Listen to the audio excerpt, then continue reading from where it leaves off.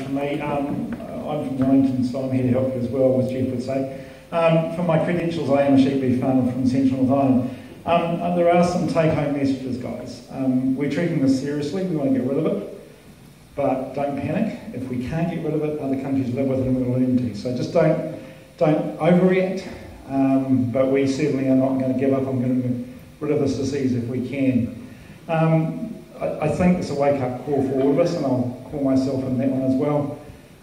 We need to kind of start treating, and my president calls treat our farms like a biosecurity fortress. We have to start segregating and separating our farms as our operations from the outside world. So we need to think about some things like separating tanker tracks and excess waste to houses and wool sheds from the rest of the property. Think about not using the tanker track also as the farm vehicle track. Separate. There's some really sensible things we can do. We're going to have to give Nate a good kick along, guys. Feds wasn't actually a great fan of Nate a few years ago. We'll put our hand up for that. Look, we've got to comply with it. We've got to front up, this is our system to keep our industry safe from a biosecurity perspective and in relation to selling product to high quality customers overseas and high paying customers. So you'll see us pushing Nate pretty hard, all the industry players. We just don't really back off from that. And yeah, if it doesn't work, we'll try and make it work better.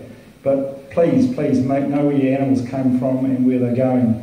And that means some of the agents that are working on your behalf, ask them before they deliver their animals where they're coming from and know where they're going. There are some really simple things we might like to think about, and we don't want regulators to do this because it never works when a regulator tries to do it. But think about creating a buffer around the whole farm. And it might be a vegetating buffer. We might even get carbon credits for it if we push hard enough with this government. So separate your farm from the neighbours. And this is from bovis, this is from a whole lot of things. And this, as the last speaker said, the whole industry will be coming out with a war on fitness in the next couple of days, I think. Chris Morley from Dairy New Zealand is leading that, so that'll help you to think about some of the things we can do. But look, it's really great to see so many people here. Take what you hear tonight seriously, but also realise, as I say, if we can't beat this, we can live with it, and we'll learn to live with it, but we're going to beat it.